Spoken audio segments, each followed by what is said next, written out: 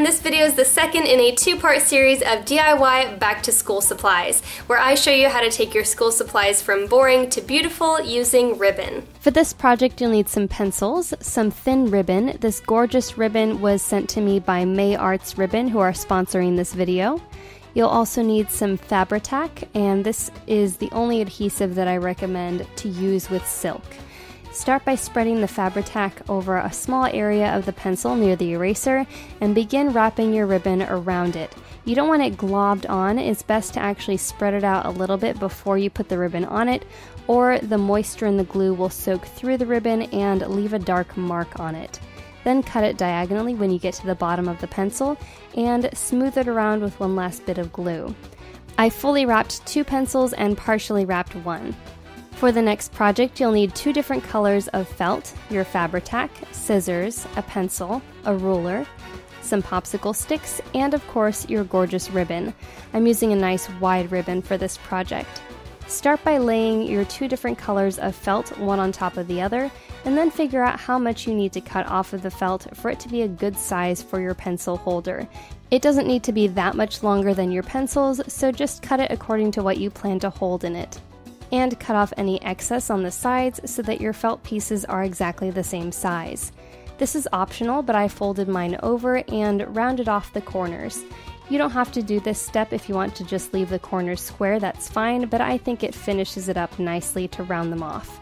Then you'll need to place one of your pencils or markers underneath the top layer of your felt to figure out how long you need the slits to be. I wanted to cut these slits at about 3/4 of an inch, and I did the first ones about 1/2 inch apart, starting about 2 inches down from the top of the felt, and then the next ones the same distance from each other, a couple inches from the bottom of the felt. You'll want to make sure that you use your ruler to make sure that they are actually the right length, because you want them to all be cut the exact same way so that none of your pencils will slide around. And if you want to hold a lot of pencils in your case, you can do yours closer together, but I just used the ruler as a convenient spacer to make sure I put all of my tabs equidistant from each other. And then I used the exact same measurements, repeating this step as I worked my way across the pencil holder, leaving a few inches at the end because that is going to cover up your pencil case once it's closed. Next, fold over your felt so you can start cutting the slits, unfold it, and then finish cutting the slit with the scissors regularly. You can try just stabbing through it, but you're probably going to ruin the felt that way, so I prefer to get the slits started by folding them over and then cutting them the rest of the way. Next, leave your felt with the side that has the pencil marks facing up and begin adding your Fabri-Tac. You're going to want to add glue pretty much everywhere except for the areas between each set of slits. Otherwise, you're basically going to glue shut the area where you're going to have to pull the tab out on the other side to store your pencils. So put a good amount of Fabri-Tac everywhere else, then put your solid piece of felt on top of it and press it into place. And if you did this correctly, there should not be any adhesive on the other side of your tabs, so they should all just pop up. Next, you'll want to cut your ribbon diagonally at the end, and then roll up your pencil case so you know exactly how much you need to cut to tie it shut. Loop your ribbon around it and then cut the other end. Then, grabbing both ends of your ribbon, find the center and position that approximately over the left edge of your pencil case. In this case, this would be the end that has the tabs closest to it, and the side that does not have any slits cut in it would be on the opposite side. Smooth out a little bit of your Fabri-Tac glue and press your ribbon into place. It will hold securely, just make sure you don't have any globs of glue and spread a nice thin layer. And that is your finished pencil case. Just load it up with your pencils, roll it up, and tie it shut in a pretty little bow. I love how this one turned out. It's so simple and cute, and of course if you wanted to hold more pencils, you could always cut more slits. For your next project, you'll need something to protect your work surface, some cardstock, scissors, a hole punch, Fabri-Tac, popsicle sticks, and of course your wide ribbon. Begin by measuring a piece of cardstock to the size of your ribbon. Make sure you don't cut the ribbon and just use that ribbon as a marker point to cut 2 slits on either end of the cardstock. Then fold it over and press the fold, and when you unfold that same piece of cardstock, you'll have a nice straight line to follow so that you know you can cut it out and it will be the same width as your ribbon. Cover that with a nice amount of Fabri-Tac and smooth it all the way up over the edges of your cardstock. Make sure you get all over the entire piece of cardstock so that your ribbon will stick evenly. Then line up the exact edge of the ribbon with the edge of the cardstock and carefully press it into place. Smooth it out. You can also use a clean popsicle stick to smooth it out if you're having trouble getting the bubbles of air out. Then cut one end at a diagonal and use a hole punch on the opposite end. Cut a nice short length of your pretty thin ribbon.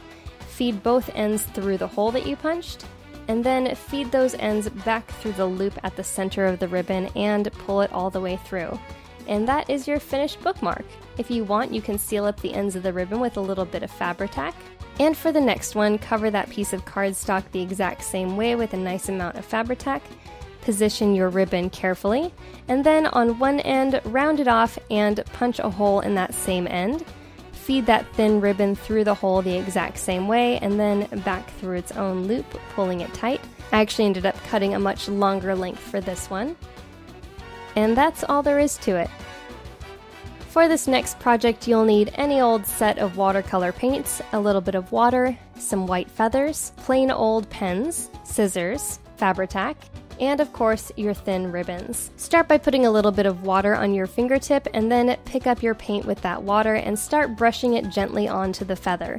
I'm actually doing a bit of a gradient pattern to match the gradient and the colors in my ribbons, but you can do any sort of color palette you want or even leave these as plain white feathers.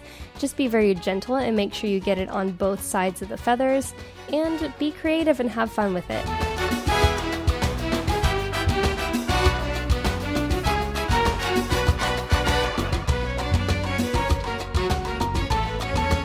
Once your feathers are completely dry, measure how long you want them to be off of the end of the pen.